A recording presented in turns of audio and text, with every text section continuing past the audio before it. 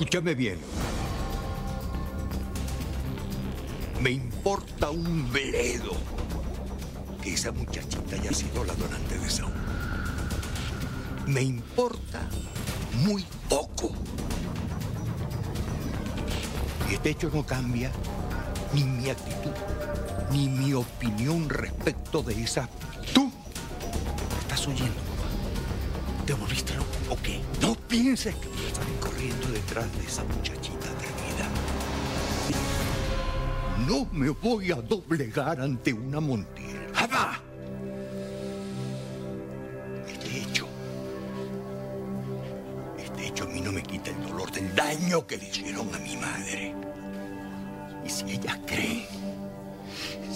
creen que con esto están saldando la deuda que tienen con nuestra familia, están equivocadísimas. Mira, si estás buscando aliados, conmigo no cuentes.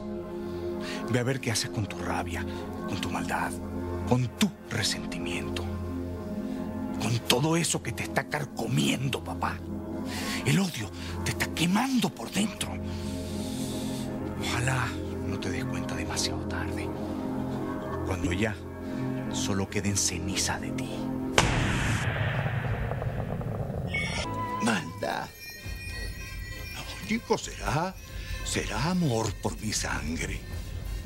Amor por mi familia, por esta familia que se desmorona como una torre de tacitas mal colocada. No, lo que yo estoy haciendo con mi familia es una demostración de amor. Lo de Vicky también fue una demostración de amor. Pero eso no le exime de culpa, chico. Las Montiel mataron a tu abuela y eso no lo olvido, no lo perdono.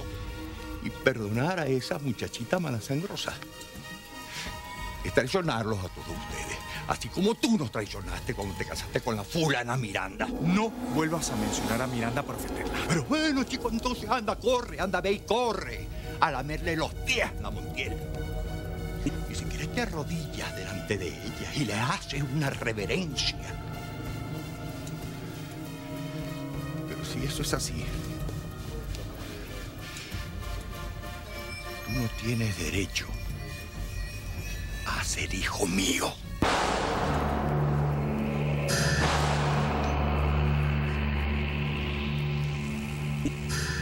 No entiendo ni comparto el criterio de papá.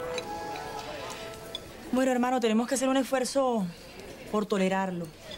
Es evidente que la acción de Vicky lo tiene muy mal y él nunca lo va a admitir. Pues debería sentirse agradecido con la vida por habernos devuelto a Saúl. Eso también va contigo, que a veces te pones tan irracional como él. Ay, no sé, hermano, yo me siento tan triste con todo esto. Es que no sé, yo creo que tú al menos deberías tener un gesto de agradecimiento con Vicky, con Miranda. Por favor, hermano, no te conviertas en lo que criticas. No te conviertas en la réplica de papá. Por favor.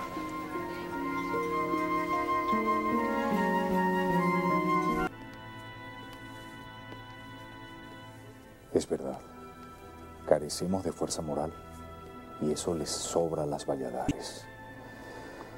Y Miranda es una prueba de ello.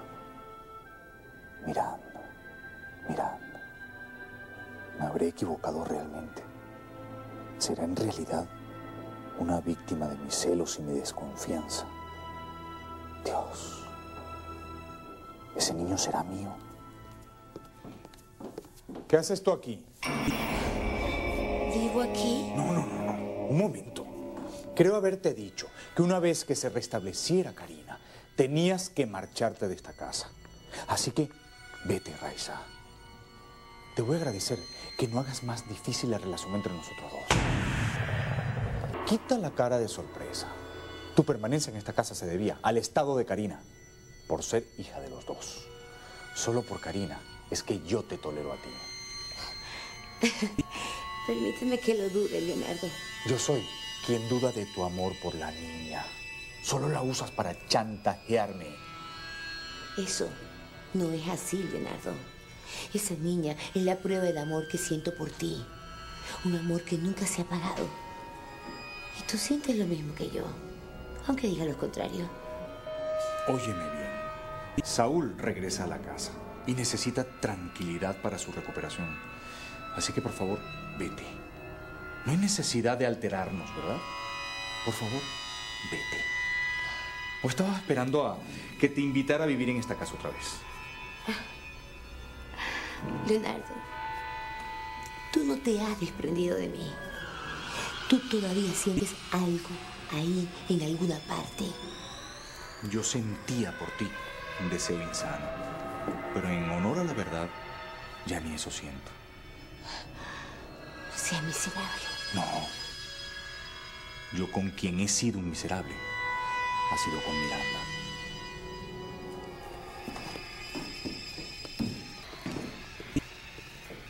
No puede pasar. ¿Cómo que no puedo pasar? Perfecto, estamos hablando. Así como lo está escuchando, no puede pasar. ¿Qué haces aquí? Tenemos que hablar. ¿Cómo te atreves a irrumpir de esta forma en mi oficina?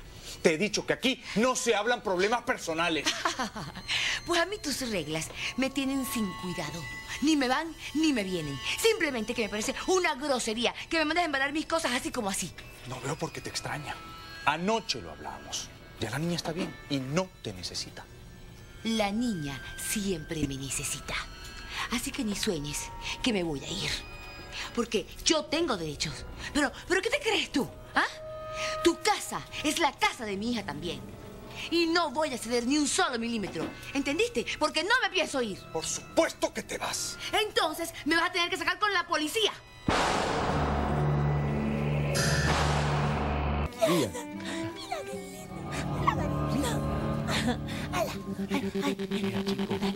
Va a explotar los cachetes.